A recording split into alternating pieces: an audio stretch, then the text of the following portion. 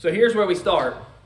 Coming on the heels of a message like last week can be a difficult thing to do because last week was all about Jesus and we were excited to talk about Jesus. The Holy Spirit was moving in this place. I know it's a Baptist church, but still the Spirit was here and with us as we studied through the Word of God. And so it can be a difficult thing to do, especially coming off of what we might call a spiritual high like that, and then to delve back into the depths of the Word.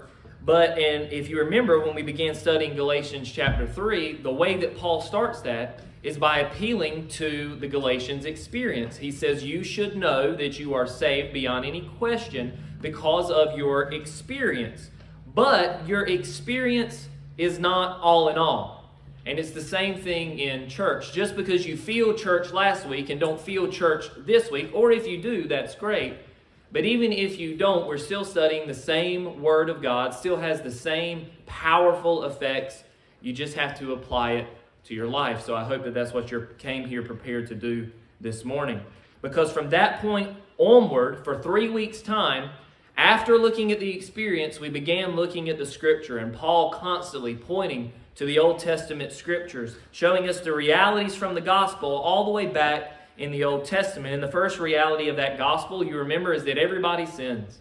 And as a result, everyone is cursed. Everybody breaks God's law. Every person who is living today, who has ever lived, and who will ever live falls into this category. We're all guilty. We're all condemned. We're all under divine judgment and on our way to an eternal separation from God in a fiery hell if we do not escape through salvation. But the good news of the gospel is that God is also a God of incomprehensible and unfathomable blessing. He's not only willing to forgive, but He's eager to forgive. He's ready to do it now. And so we are told by the Scripture that the only way to escape from under that curse and escape into blessing is through Jesus the Christ, we studied last week, who became sin on our behalf. And we talked a little bit about what that meant, this idea of imputation, the fact that God in Christ imputed our sin onto Him and therefore reckoned us righteousness by imputing Christ's righteousness to us. And therefore He could justify the wicked and condemn the righteous and still remain both the just and the justifier, to use the language of Romans. So Paul has shown the Galatians that salvation is by faith alone, first of all through their own experience, but now through Scripture, beginning all the way back with the patriarch Abraham. So if you would go ahead and begin turning with me to the chapter that we've been in for a while now, Galatians chapter number 3. We're going to be looking today at verses 15 through 22, beginning in Galatians chapter 3, reading down through verse 22. When you're there, say, I'm there. There. You guys are either getting really good or I'm becoming really predictable. Beginning in verse number 15, reading down through verse 22, this is the word of the Lord. Brethren, I speak in terms of human relations. Even though it is only a man's covenant, yet when it has been ratified, no one sets it aside or adds conditions to it. Now the promises were spoken to Abraham and to his seed. He does not say, and to seeds, as referring to many, but rather to one, and to your seed, that is, Christ. What I am saying is this. So Paul breaks it down for us. What I am saying is this. The law, which came 430 years later, does not invalidate a covenant previously ratified by God so as to nullify the promise. For if the inheritance is based on law, it is no longer based on a promise. But God has granted it to Abraham by means of promise. Verse 19, the great question. Why the law then? Why the law then? It was added because of transgressions, having been ordained through angels by the agency of a mediator, until the seed would come to whom the promise had been made. Now a mediator is not for one party only, whereas God is only one. Is the law then contrary to the promises of God? Paul answers his own question. May it never be. God forbid. For if the law had been given which was able to impart life, then righteousness would indeed have been based on law. But the Scripture has shut up everyone under sin, so that the promise by faith in Jesus Christ might be given to those who believe. Amen. Let's go to the word of the Lord in prayer. Lord, I come before you humbly and honest this morning, knowing that on my own I am completely and totally incapable of taking this word and finding a way to make it palatable to those that are in attendance here today. But I know that you can. And I am counting on that in this very moment.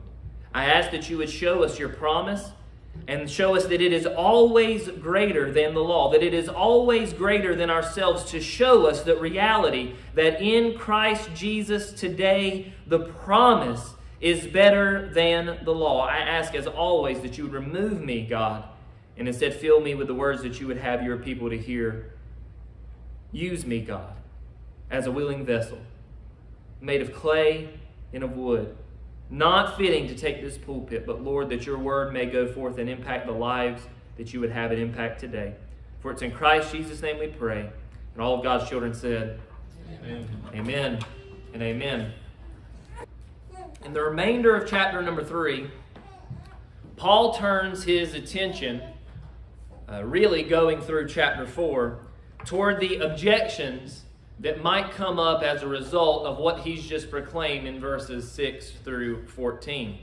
This argument that through the Old Testament and through the New Testament, which is being written and penned as Paul is writing right now, this idea that salvation and justification before God comes in faith and faith alone.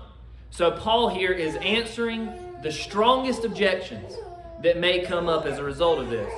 So you would have these Judaizers who may say, you know what, Paul? What you're saying makes a lot of sense. That's fair. That is fair. Abraham and his pre-Sinai descendants, they were saved by faith. Why? Because there was no law. So you know what, Paul? We will grant you that. Yes, faith is how you are justified before God, before the law. But surely those after Moses, surely those after the law were saved by adherence to the law. Have you ever argued like that? Somebody comes up and says, well, what about God in the Old Testament doing all of that killing? Right? God declaring all of these nations anathema. God wiping out the Moabites and the Hittites and the Hivites and the Mosquitobites, and he's tearing them all down, all of the kingdoms. Have you ever argued and said, well, that's the God of the Old Testament. That's the God of wrath. That's the God of judgment. God of righteousness. Most people, that's how they respond. Most people that have been church, that's how they respond. That's the old covenant. That's the way God was in the old covenant. But now there is a new covenant through Jesus Christ our Lord. And that seems like a reasonable argument, right? It's because it is a reasonable argument.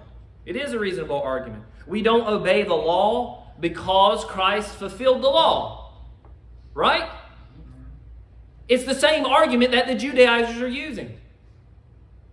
Makes sense to me.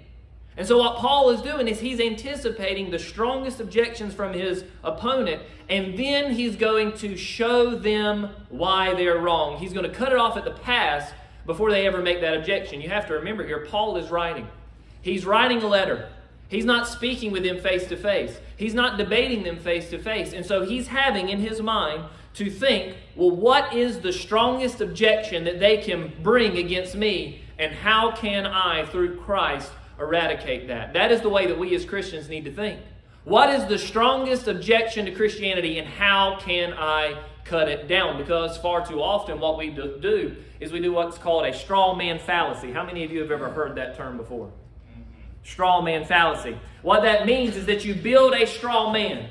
You misrepresent your opponent's objections. You misrepresent your opponent's argument, and as such, you tear that down. It's like a straw man. You set him on fire, he just burns. You cut him, he just goes down. You don't actually tackle the strongest objection. What you do is tackle what you have answers for before you, so that you don't have to dig in and do any more studying. Paul says that does not measure up. I'm going to tackle the strongest objections from my opponent, cut it down before it ever gets the opportunity to flourish. So their argument would have been simple. The Mosaic covenant supplanted or took over the Abrahamic covenant. The Mosaic covenant was given after the Abrahamic covenant. and therefore law overtook faith. Does everybody understand how the Judaizers got to that point? It's a logical step. They're not doing anything that's out of the ordinary. They're using their own minds, but they're focusing on things below instead of on things that are above. They're missing out on the fear of the Lord, which is the beginning of wisdom, and instead moving forward with human wisdom. Their argument would have been the covenant with Abraham held off the wrath of God until the law came. But now that the law has been given, God requires obedience to that law. God requires circumcision. God requires rites and rituals and practices therein. That has overtaken, that has supplanted the previous covenant. And so what Paul does in these verses is answer that objection by showing that God's covenant is a covenant of promise to Abraham. And he shows that it was a covenant of promise to Abraham that was unconditional. Do you remember when we studied that, what we said unconditional was? It remains in full force and effect, and the only thing it is dependent upon is God. Is God and God alone. You see, the promise to Abraham was unconditional, meaning without restraints, including the restraint of time. That's what was bothering the Judaizers, including the restraint of time. It was a promise where God continually told Abraham, I will, I will, I will. And we studied this covenant at great lengths if you were with us in our His Story Revealed series. If you weren't, you can go back and watch that on YouTube. But you will recall that God, over and over and over again, this covenant says, I will make you a great nation. I will bless you. I will bless those who bless you. I will curse those who curse you. I will, I will, I will. The promise dependent solely upon God and His sovereign grace and initiative. All Abraham had to do then was to have faith, was to trust in God. But the Mosaic covenant, on the other hand, was dependent upon man's being able to obey the law. We all know how well that worked, don't we? Yeah, I hope that you see the difference here. One is fully dependent on God. The other one is fully and completely dependent upon man. God's promise to Abraham was, I will. God's covenant through the law was, thou shalt, or in most cases, thou shalt not, if you're reading the old King Jimmy version of the text. Abraham's covenant naturally led to a religion of faith. It was a covenant of promise. It was a covenant of reliance and complete dependence upon God. Whereas the covenant of the law, or the covenant of Moses, naturally led to a religion of law. A religion of dependence upon man's actions and ability and behavior and obedience. Not only obedience, but perfect obedience to appease a perfect God. And so what Paul does here is he takes the covenant of the promise in verses 15 through 22, and he juxtaposes that to the covenant of the law. That is what these verses are dealing with. And I'll be honest with you, I don't know how far that we'll get today because of time constraints, but we're going to begin by talking about the promise. And then if we have time, we'll jump into the law, and if not, we'll save that for next week. But you'll notice that in the next few verses, the verses 15 through 18, you have this word promise that appears 6 times within the text. It actually appears 6 times in verses 15 through 22. But it is a very key word in this passage. Promise. Promise. We typically like the word promise, don't we? I mean, when you think about the word promise, it's a good word. It's a noble word. It's a just word. It's filled with hopeful realities of what could be. It has a type of goodness built into it. I think of the marriage ceremony and all the language of promise and of covenant and of bonds and of vows and other such words that comes to mind. When you think of the word promise, it speaks to a commitment for a better and brighter future ahead. And this word promise and its closest counterpart in the Bible, which is covenant, is used of an action which God performs. God cuts covenants. God keeps promises. And when God is the one making the covenant, you can always find 3 things. I want you to write these down if you have a pen and a piece of paper, or a pencil and a piece of paper. First of all, they are always divine. They're always divine, meaning that they come from God alone. They are divine. They are unconditional because they're not dependent on anything or anyone outside of God and God alone. Secondly, they are eternal. What does that mean? They continue forever. They are eternal and continue forever, and therefore are incapable of being broken, supplanted, or overtaken. Does that make sense? If it goes into eternity, can it be overtaken? No. And thirdly, they are offered in grace. What does that mean? It means that the recipient is never deserving. The recipient is never deserving. So they are always divine, eternal, and gracious. And what that means is that a covenant that God cuts is far superior to any covenant that is lacking those attributes. That is lacking God and God alone being the cutter and the keeper of that covenant. So with that in mind, let's first take a look at what Paul says about the superior nature of the promise as opposed to the law. He says the covenant of promise is superior to the covenant of law, first of all, because of what you see on the screen. The confirmation of the promise. If you have a bulletin, it will be on the back of your bulletin as well. You'll see 4 things. This first one comes from verse 15. Verse 15 illustrates the superiority by comparing the covenant of God to the covenant of the law. He writes, "Brethren," or brothers, "I speak in terms of human relations. Even though it is only a man's covenant, yet when it has been ratified, no one sets it aside or adds conditions to it." Now, the argument here is from the lesser to the greater. How many of you would argue that a covenant between people is lesser than a covenant between God? Is there anybody that would argue otherwise? No. So this here is an argument from the lesser to the greater. Human covenants are less than divine covenants. But even when we as humans make covenants or promises, they are made with the understanding that they are not to be broken or they are not to be trampled underfoot. And if that's not enough, Paul says that once they are ratified, this word is a legal term, meaning once they are sworn to and subscribed in the presence of others, no one sets it aside, no one adds further conditions to it. Now that is a magnificent teaching as to the power of your words when you make a promise or a commitment. Why? Because we are image bearers of God. And one of the ways that we bear the image of God is through the ability to keep our word. I think of the divorce rate in this country. And the fact that right now, as it stands, the last numbers I saw, 52% of marriages end in divorce. 52% of people who say, "I promise and I commit myself to you," break that promise, break that commitment. That is not an insignificant statistic. Is it? 52%. The vast majority. It's sad. It's sad. You see, when God spoke, creation came into existence. God's word is what brought forth life and abundance and creation and the sustainment of that creation, even to this very day. And as image bearers of God, when we speak words of promise or words of covenant or words of commitment, we are to uphold and we are to maintain those to the best of our ability. Church, if you make promises without the intention of keeping them, that is evil.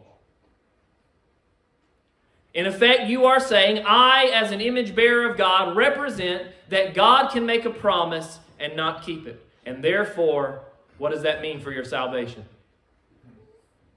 It's serious. I'm telling you, this is damning heretical stuff. And we just breeze through it when we read through the scripture. It amazes me. It absolutely amazes me. The Bible says very plainly, let your yes be what, church? Yes! And your no be no. If you have no intentions of upkeeping a promise, you know what you should say instead? No. Just say no. You can't be everything to all people. Amen? Promises are not to be taken lightly. They're not to be made on a whim.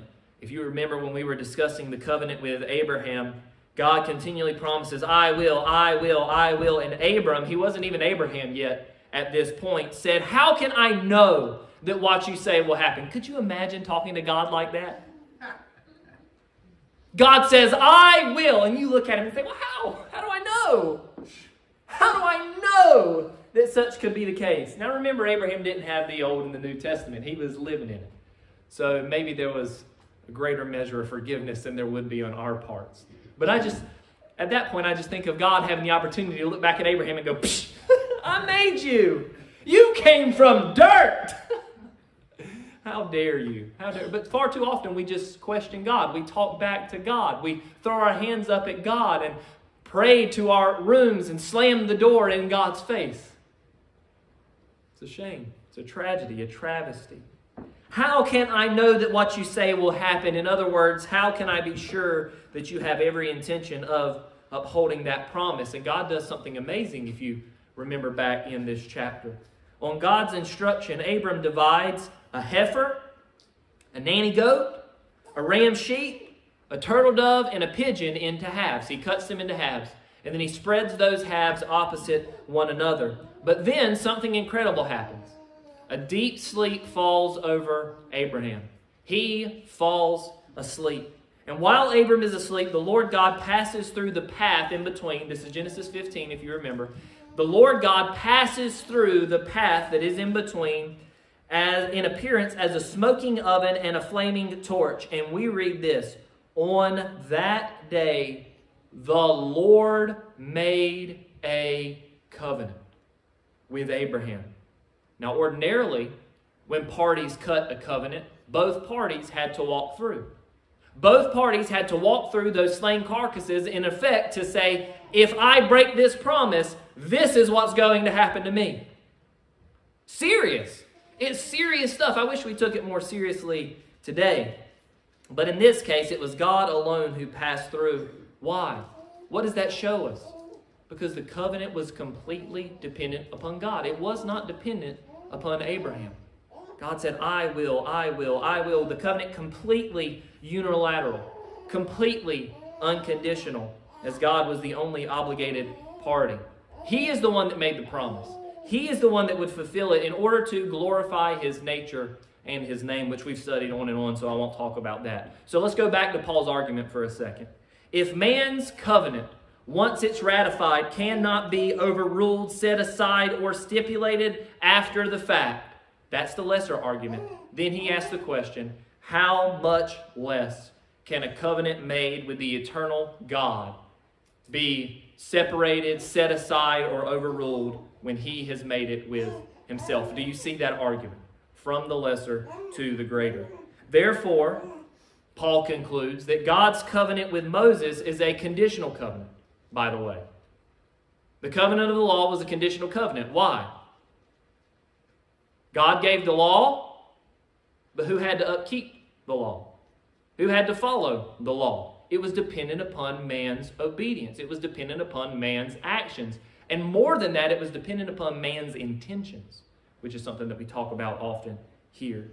And so, God's covenant to Abraham was greater, superior, because by its nature, it was permanent and it was unchanging. And the reason we know this is because of the confirmation of the slow down, son, the confirmation of the promise. It was confirmed by God and by God alone, as he was the one that walked through, passed through the carcasses and said, this will be me if this covenant is ever broken. That's powerful stuff. God is not going to break his covenant. Amen? Amen. That's good news. That's shouting grounds, church. Secondly, the promise is superior to the covenant of the law because of Christ, who is the center of the promise. Now, if you're puzzled about this heading, you're definitely thinking logically, how could Christ be the center of a promise to Abraham all the way back in Genesis, when Christ doesn't appear on the scene until the Gospel of Matthew, right? That's the first book in the Bible that Jesus appears in, and we know him as Jesus. So how is Christ the center of the promise all the way back in Genesis chapter 15? Abraham, how many of you think that Abraham had knowledge of Christ Jesus the Lord? No. He had no knowledge of Christ as the central focus of the promise. And so what Paul does here is he takes Genesis chapter 22, verse 18, and he exegetes that for us. Do you know what exegete means? It means he exposes the meaning of the text. That's what I do up here every Sunday. I try to put it into plain layman's terms so that everybody under the sound of my voice can understand it. That's what Paul is doing here. He takes Genesis 22:18 and he expounds upon that scripture, the true meaning of the text under the guidance of the Holy Spirit. So we read in verse 16, this is what it says. Now the promises were spoken to Abraham and to his seed. And here's where the exegesis comes in. He does not say, and to seeds, as referring to many, but rather to one, and to your seed, that is Christ. So here's the thought. The argument would be Abraham had no knowledge of Jesus. Remember, Paul is confronting the strongest objections that can come against him. They had no knowledge of Jesus. How then can this great promise of Genesis chapter 22 to the Christ or apply to the Christ thousands and thousands and thousands of years later? Paul says that's a great question. And his answer is this: you are correct. You are correct. Abraham did not know Jesus. But you know what Abraham did have? What I just wrote to you about in verses 6 through 14. Faith. Faith. Follow me on this, church. He had faith in the immutability or the unchanging nature of God. He had faith in a God-focused and God-centered trust in the Lord. But in the New Testament, we know that Jesus the Christ is the ultimate fulfillment of that covenant. So the covenant is still God-focused. The covenant is still God-centered. The covenant is still God-oriented because Jesus is God revealed to us more specifically in the New Testament. Now, how many of you's heads are spinning? Because that's kind of deep. That's kind of a lot to just chew over, to meditate on. So you may need to go back and do some study on this. So what this means then is that the covenant of the law could not have been interrupted, could not have been modified, because the covenant of the promise was permanent in its nature, because it hung in the person of Christ. It rests in the permanency of God and that person that would later be revealed to us as the second part of the triune nature of God, the Son, the Christ. Now that's a lot, right? Let's break it down a little bit further. Just like the English word seed, both the Greek and the Hebrew words can be singular or plural. I have a single seed. Same word as the word I have many different types of seed, the plural. I have one seed. I have a whole bag of seed. So how could Paul know that when he said seed, all the way back in Genesis 22, that he was referring to the singular seed? How is the only way that Paul could have known that? God. Is if God had revealed that to him. You see, Paul knew this through inspiration of the Holy Spirit, and I would take it a step further, inspiration through the Holy Spirit, because he was a man steeped in the Word of God, in the Scripture. He knew there were places in his Bible, which is the Old Testament, where this word, seed, referred to a singular person. Do you need some help? Okay. Where it referred to a singular person, such as Genesis chapter 4, verse 25. Genesis chapter 4, Cain has just slain his brother Abel, and God granted Abraham another son named Seth, to which the Bible says, God has appointed to me another seed, another son, in the place of Abel. It refers to a single seed in Genesis 16, verse 11. It is another son, this time Ishmael. It refers to a single seed, this time another son, in 1 Samuel 1, verse 11. This is Samuel. It refers to a single seed, another son, this time Solomon, in 2 Samuel chapter 7, verse 12. Do I need to go on, or you got the picture? So it is possible. It is possible. While it can refer to either the singular or the plural, God interpreting His own word through the Apostle Paul, which is what I can only pray happens here to us on Sunday morning. In fact, it was my prayer this morning. It's weighed heavily on my heart for weeks now. If you were on Facebook this morning, you would have seen that I even put a post out about this. I said, pastors, as you go about your day, let God's word be the word that goes forth and not yours. You know why? Because souls are too precious. Amen? Time is too short and hell is too hot for us to do anything less but to proclaim the undisputed, unrivaled, unmatched word of the Lord from the pulpit. So God, interpreting his own word through the Apostle Paul, says it was definitely a reference to the singular. By the way, this is not the first time we see this reference, the seed, referring to Christ. You can look all the way back in Genesis chapter 3, where God says, I will put enmity between the seed of the woman and the offspring of the serpent. All the way back in Genesis chapter 3. So here's Paul's point. The only heir of every single one of God's promises is Christ Jesus our Lord. Amen. Every promise given to Abraham was fulfilled in Christ and only in and through Christ. Therefore, if you want to be a participant in that promise, your center of your faith must be in Christ, the same as Abraham, whether he knew it or not. Does that make sense? If it doesn't make sense, you need to tell me it doesn't make sense, or else I'm just going to assume that it makes sense. We'll keep on going. Salvation only comes through faith. Amen.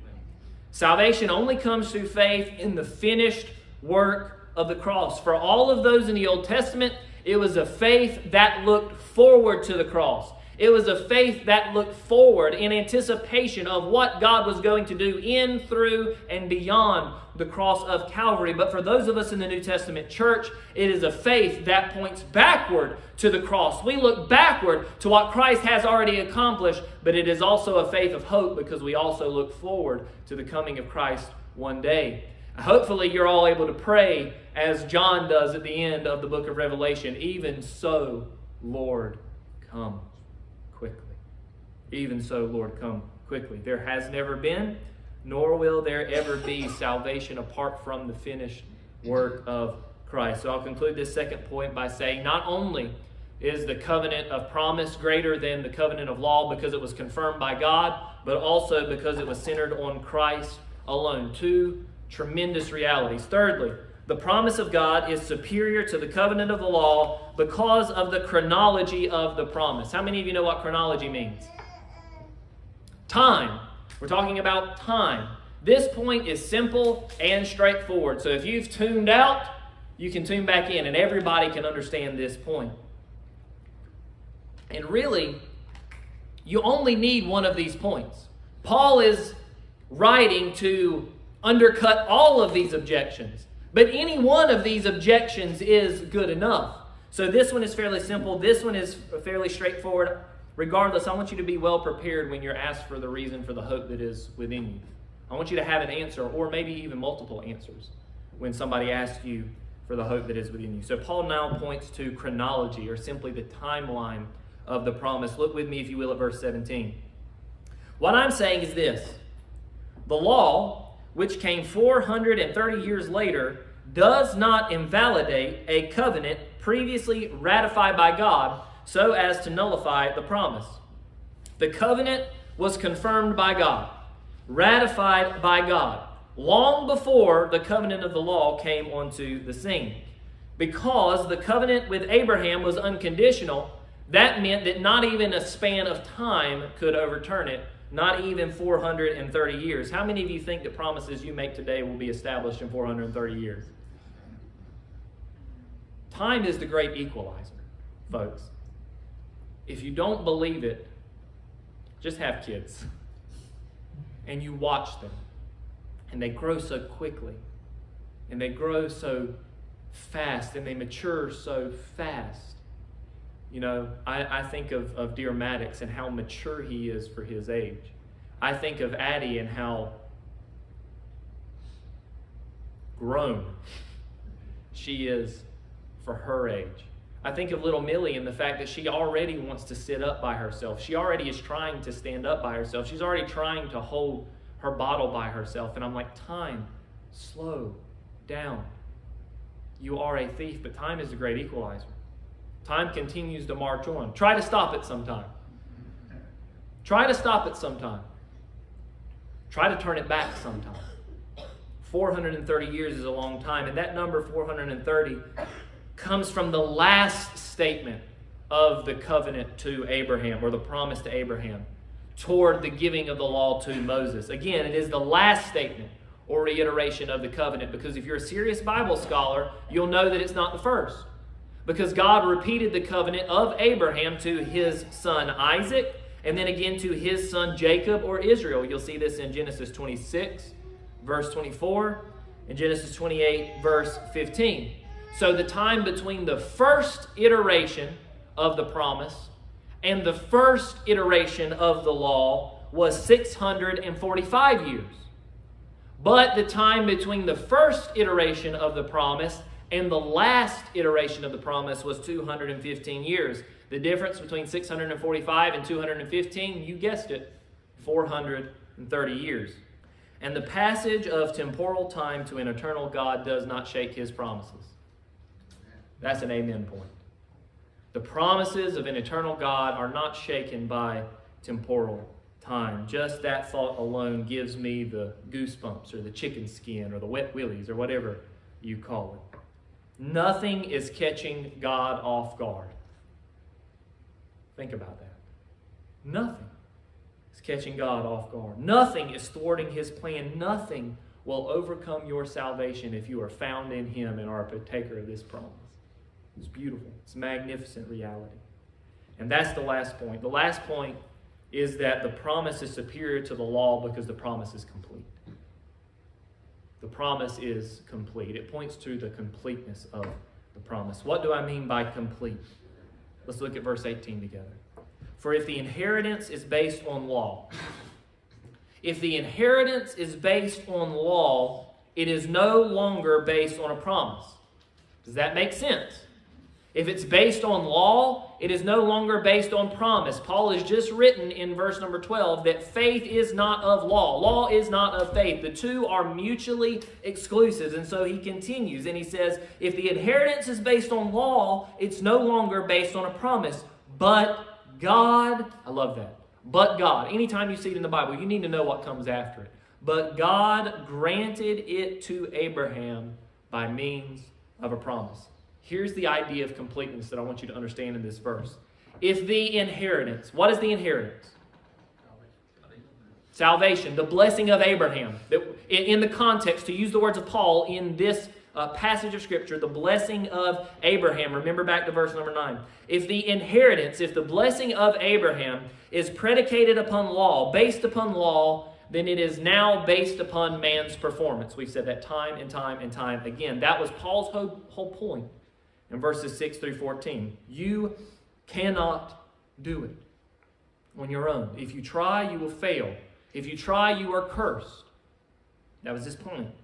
But the inheritance granted to Abraham was granted based on the promise of God, and therefore is not dependent upon your expectations, upon your keeping the law, upon your ability to try and merit your salvation or earn your salvation, but it is dependent upon God's power. Folks, the question is simple. Would you rather rely upon yourself or upon God?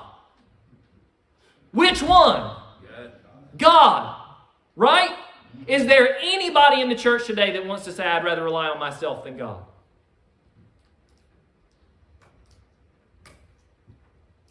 We say that we want to rely on God's power.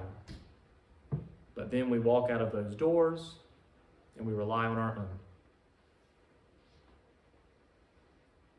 Just let it sit. You say that you would rather rely on the power of God, the power that spoke and creation came into existence, the power that slayed the Lamb before the foundation of the world. The power of God that took a dead man in a grave and rose that body to newness of life, whereby that body could go through walls, whereby that body could still be recognized, and whereby that body could ascend to the right hand of the Father, glorifying himself with the same glory that he had beforehand. You are relying on that power. Or are you relying on your own? What have you done compared to God? And I do not mean, I mean that humbly, I do not mean that as a chastisement.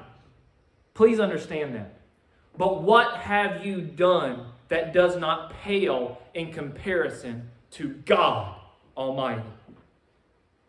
That's the point. That is the point. The best way that I can help you understand this verse is by looking at two words in the Greek. The first is based on, and the second one is granted. Do you see that in the text? Where Paul is talking here about based on, granted. In the King James Version, it's be of and gave instead of based on and granted. So here's the idea. If your pay, if your wage is based upon your performance, follow me on this thought. If your pay is based on your performance, the higher you perform, the more or less you make, church. The more you make. The higher the performance, the more you make. Everybody tracking so far? Let's flip it. The lower your performance, the more or less you make. Less. Everybody understands what we're talking about here. Higher performance, more pay. Lower performance, lower pay. If the blessing of God is predicated on your efforts, then it is a wage statement. It is a works statement.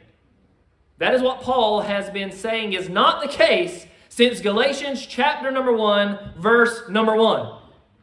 If you do not get that to this point, you are bewitched from experiencing the gospel, as we talked about a few sermons ago. If the blessing of God is predicated on your efforts, on your wage, on your work, then the best that you deserve, the highest wage you will ever receive, the greatest reward that you will get is eternal separation from God in a hell prepared for the adversary and for his enemies. Folks, it was not prepared for you and me. Amen? God is not trying to send people to hell.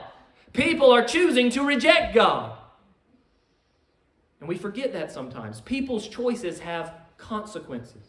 Choices have consequences. Not everything falls on God. You can't blame everything on God, people. Amen or on me? It's that simple. That's what based on means. But granted, on the other hand, translates a word which means to give graciously, to give liberally, to give open-handedly. It is the same word that the physician Luke uses to describe when the Lord Jesus Christ gave sight to the blind. Was there anything that the blind could do to fix their sight? For if they could, they would not be blind. Amen? There was nothing that they could do but God. But God. It is used in the parable of the debtors who owed money to the lender, but the lender forgave the debts. Was there anything that the debtors could do to make sure their debt was forgiven? Forgiven. No. They could pay off their debt, but that is not the same thing as forgiveness. Forgiveness is wiped clean, still owing. It is that same word that is used by the physician. It is the same word used of God's, get this, God's granting the Holy Spirit in the upper room to the disciples. Freely, liberally, completely. Folks, the Holy Spirit is a person. And this comes from Dr. Foy Bennett. I want it ingrained in memory on the video because he said it so many times. The Holy Spirit is a person, and a person cannot be divided into portions or parts. You either have Him or you don't have Him.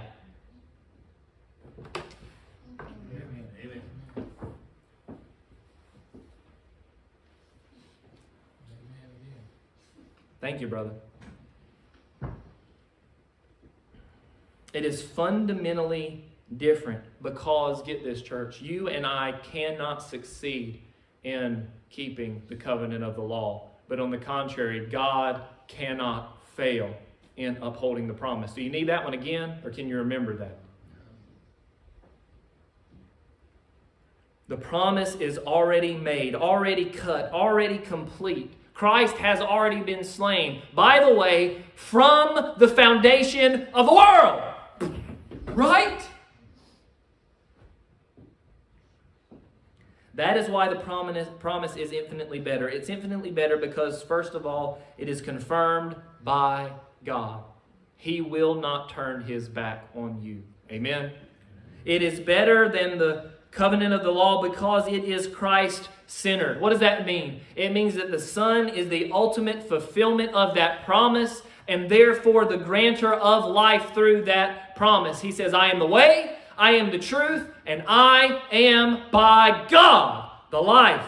And no man comes to the Father. No man gets to have life. No man gets to live into eternity but by me. That's the Galloway paraphrase. Normally paraphrases are shorter. This one needed to go a little bit longer for whatever reason. Thirdly, the promise is infinitely better than the law because it's chronologically founded. God gave the promise before the law. In fact, again, I argue before the foundation of the world. He gave the promise, He confirmed the promise, and guess what? He's going to keep the promise. And you know what His next promise is? That He's coming back again. Amen. I keep hoping that one day when I do that, we're all just going to start going. I really want to be like in that moment, Christ is coming back, and then just disappear. That would be so awesome. I'll work on it. And fourth and finally, the covenant of the promise, so much better, infinitely better than the covenant of the law because it is complete. It is lacking nothing. And therefore, it is upheld by the death, burial, and resurrection and the coming again of our Lord Jesus Christ. I can't wait for that. Even so, Lord, come quickly. And you might think this is backwards, but that leads us to the title of today's message, which is Why the Law? That was the introduction. Are y'all ready? No? Okay, well, we'll cut it off here. We'll come back next time. So today's message is called Why the Law? Why the law? And that's where we'll begin next time in verse number 19. You see, why the law then? And Paul's argument here, his thought is if the promise is that good, if the promise is that complete, if it is that fundamentally sound, if it is resting on the cornerstone of Christ, then why the law in the first place? Right? I mean, isn't that the next logical question? If the promise is this good, then why do we need the law? Right? Why Sinai?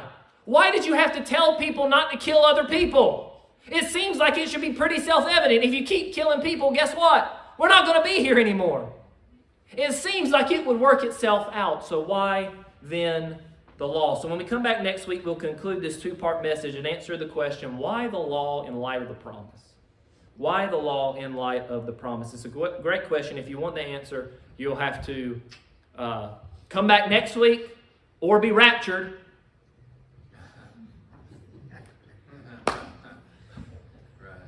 Beforehand. Let's go to the Lord in prayer. Lord, wow. We stand in absolute amazement.